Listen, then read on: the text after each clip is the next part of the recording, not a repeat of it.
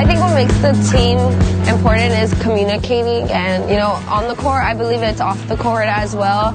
I mean, us girls are always together almost 24/7, and us girls, it's not just, we come in and we play volleyball. I think it's more than that. I think it's when we communicate, when we're always playing together, when we take each other's criticism, and these girls just mean the most to me. I don't know what I would do without them.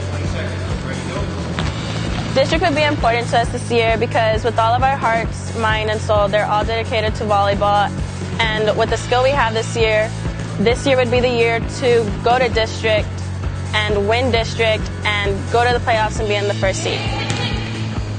I'm so dedicated to volleyball because I believe that anything that you're dedicated to is something that you absolutely love.